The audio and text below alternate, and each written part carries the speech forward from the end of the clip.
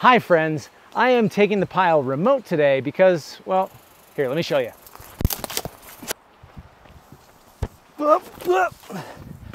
It's needle eating season.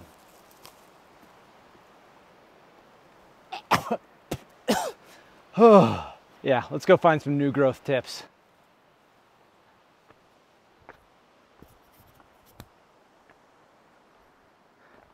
Yep, the needles of conifers like pines, spruces, and firs are all edible, but it's these bright neon green new growth tips that are the most palatable. Their flavor can be bright and lemony, but even those can also be super sour or bitter, so always taste test before harvesting. Then if you find one you like, harvest responsibly by not taking from saplings or too much from one tree.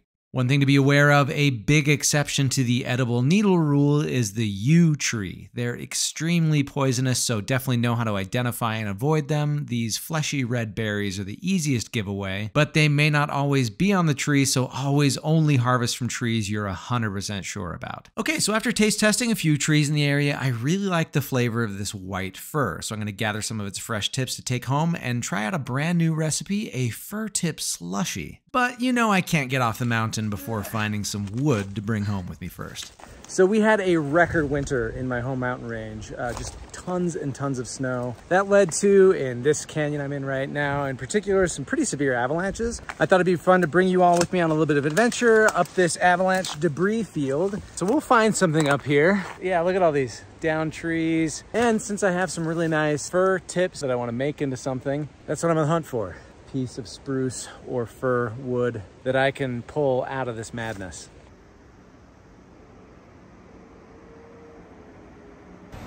Okay, look how cool that piece of aspen log is right there. Another one that came down. I can't quite reach it though, sadly. Look at this big old fella that just snapped. I always find it fascinating when a tree is broken and the rings are kind of individualized like this. I don't know, at least for me, I often get caught up in just seeing grain and wood as this uniform pattern. And it's always interesting to see it laid out like this, where you really can see and get a sense for how each one of those is truly just the tree growing a new layer of itself year after year. It's neat. We got some service berries up here that are ripening, and I see one, boop, that is ready to eat. These are the best.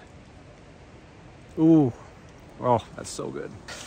Every year I want to make a service berry video, and every year the birds beat me to them. So I'm hoping this year I'll be able to treat you all with a good service berry episode. We are really in the thick of it now. Sorry, spider web.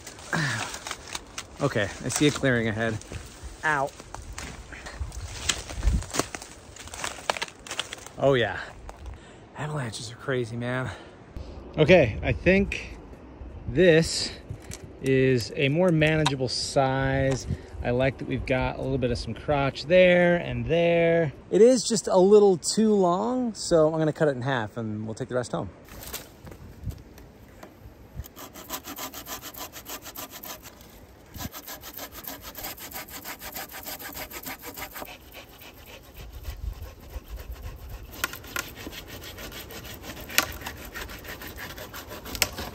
Let go, fibers.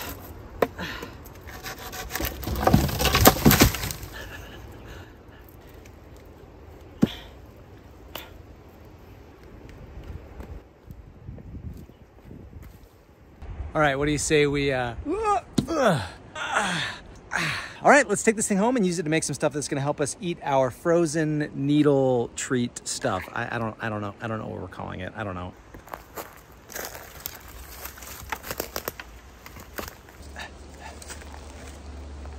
Javelin throw? I'm basically to the bottom now, and this is an incredibly rotted out piece of douglas-fir. I mean, this thing weighs like an ounce. I think I'm gonna take it home and stabilize it, maybe? This thing's probably so full of bugs. Who's in here?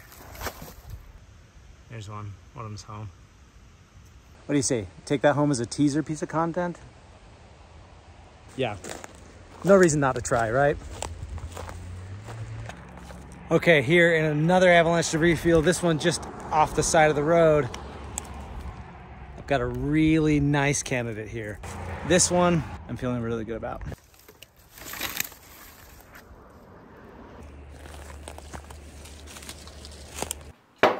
Okay, this is definitely on the smaller side. I'm at a bit of a crossroads here because we have the larger half of the first piece of wood that I brought down, and then this one's gonna be plenty thick enough to make this little goblet that I have in mind. But this is such a cool piece of wood, I'd prefer to make this into a vase. So I'm gonna try to make this one work. This one we're saving for another time. Onto the pile it goes. Oh, hey, bud. Look who decided to come visit. Come here, bud. Come here. Come say hi to the people. They want to see you. What do you think, Miles? Think that's gonna be big enough for us? That's a good boy. That's a good boy. That's my good boy. How you doing? Okay. So, yeah, I'm gonna do my best. If it ends up being a little bit small, that's fine. I'll still be able to eat our frozen slushy dessert out of it. Let's have at it. This is too long though. I'm gonna go cut this in half on the bandsaw real quick and I'll be right back. Speaking of the slushy, this feels like the right time in the video to get started on that recipe, so while Garage Justin is busy cutting that limb down to size, let's head on inside and toss it over to Kitchen Justin. We've got our gorgeous fir tips here, and I'm going to use them to make a recipe that I learned about from a post by the always wonderful Chaotic Forager on TikTok and Instagram, so definitely check out their channel if you haven't. I, like the basic person I am calling it a slushy, but it's a variation on an Italian granita, so to a blender I'm adding about 2 cups of fir tips, a cup of water, a half cup of sugar, the juice of 2 limes, and a pinch of salt. Then just blend as much as your blender can. This is where I wish I had a fancier blender than I do. Once that's all done, you're going to want to pour it into a baking sheet or a cake pan, something preferably made out of metal, but the biggest thing is that it can fit inside of your freezer because that's where it's going to go for about 20 to 40 minutes. Pull it out when the sides are frozen and the center is still not frozen yet. Then grab a fork and just start, well, forking it, scraping it down, mixing it up. And once you feel like you've got it pretty well forked at this stage, you're gonna wanna just put it back into the freezer for another 20 to 40 minutes. And then you're just gonna repeat the process. Give it a good forking again. And once you feel it's nice and forked, put it back in the freezer and repeat the process 3 or 4 times. You'll start to notice it getting lighter and fluffier each time. So while Kitchen Justin is busy with this freezing and forking process, let's return to Garage Justin to get digging into that piece of avalanche salvaged wood to make a granita goblet. This is gonna be the top, this is gonna be the bottom. So let's put this here.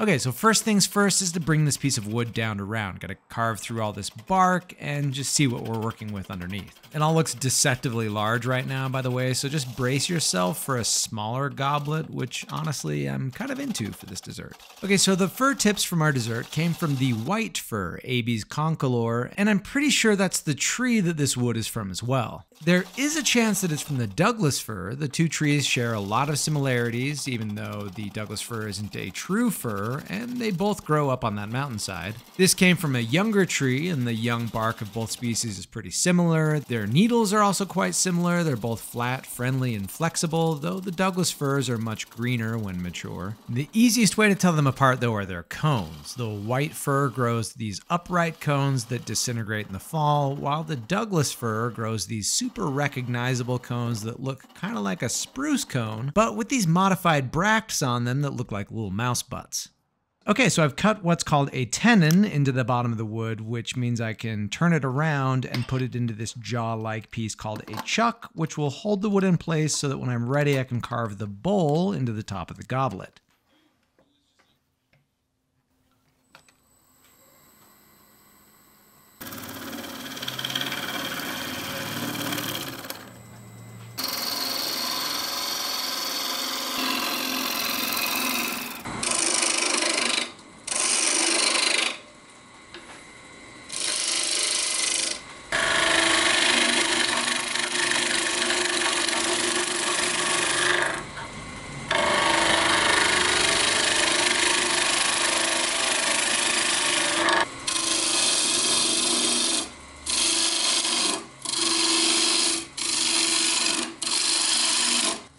right, I'll be honest, I've never really done a goblet of this type of shape before. I kind of prefer something a little more squat when I'm making my little ice cream dishes, but for something called a fir tip granita, it felt like it needed a more elegant form, if you will. Which means I'm just winging it right now, basically bringing it down to a rough shape before I grab some other tools to try to fine-tune that.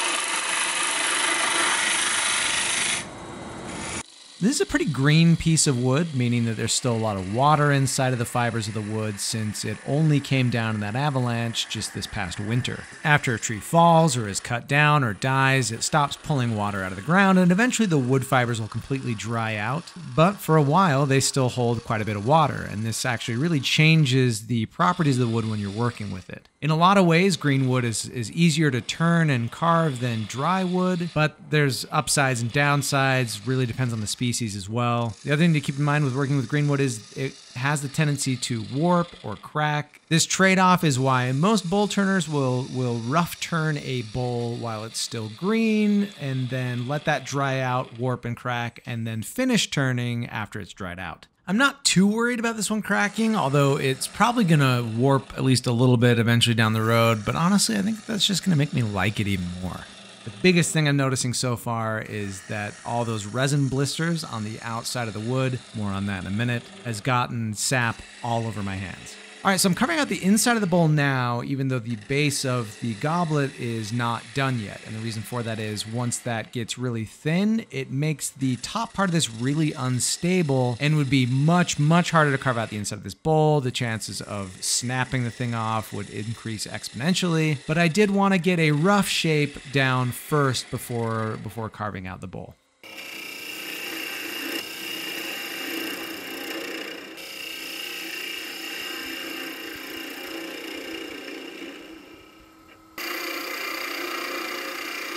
Now with the bowl all done, it's all about just getting that stem as thin as I comfortably can.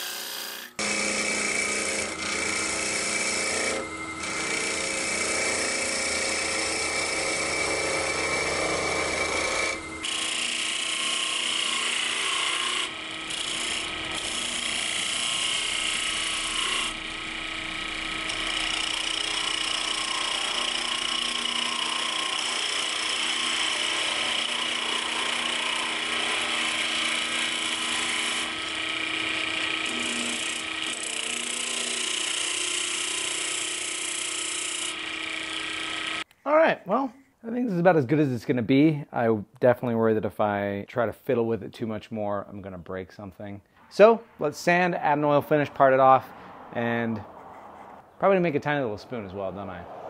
Let's get after it.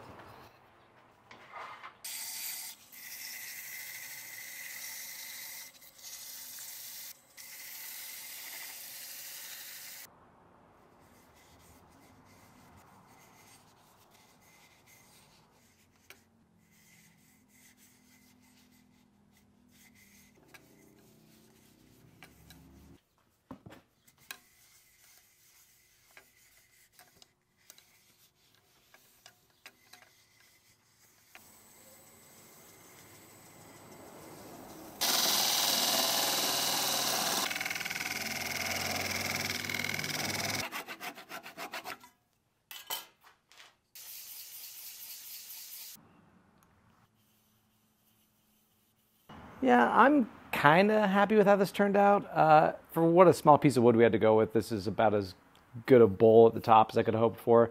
The base I did leave too large. I had kind of suspected that I was leaving it a bit too large, and I should have listened to my instinct, because as soon as I parted it off, it really makes the top feel even smaller. I think if I had a smaller base here, this wouldn't feel quite so small.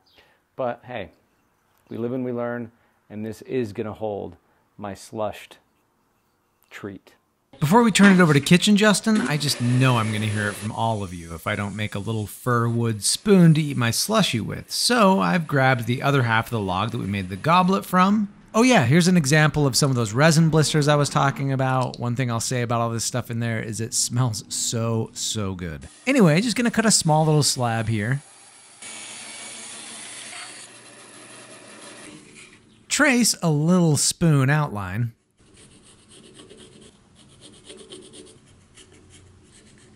Rough cut it out on the bandsaw.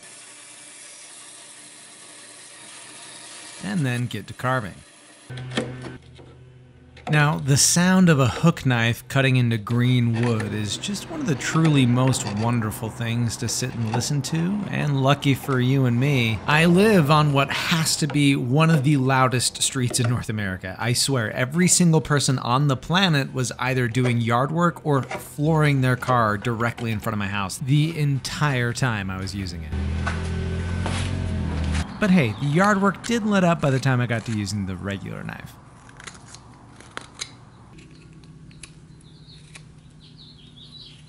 The wood of the white fir tree, like other fir trees, is really soft and fairly brittle, which means it's not very often used in woodworking. It's typically used for making paper and wood pulp. And it also means that hand carving something like this tiny little spoon is a bit of a mixed bag. A lot of the cuts, as you might imagine, are much, much easier to make than it would be with a really hard species of wood, but others, especially in things like the bowl of the spoon, you're far more likely to get what's called tear out, where these weak fibers, as you make the cut, get torn out instead of cleanly cut.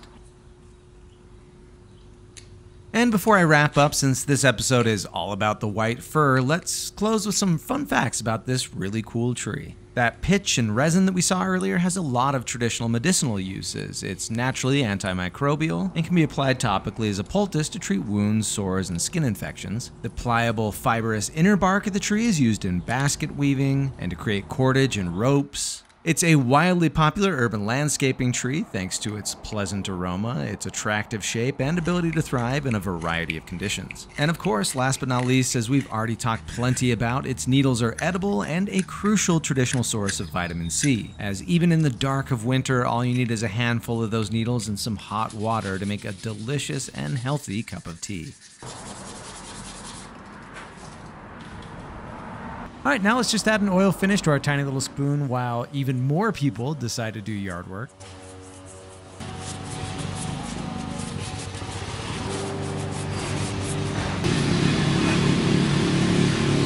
Okay, and with that, we're all done with our white fir goblet and spoon. Taking a closer look at the goblet, and even though I still think the base is too large, I am really happy with how this turned out. The wood especially looks so, so cool. Some awesome grain pattern on the side and especially down in the bowl.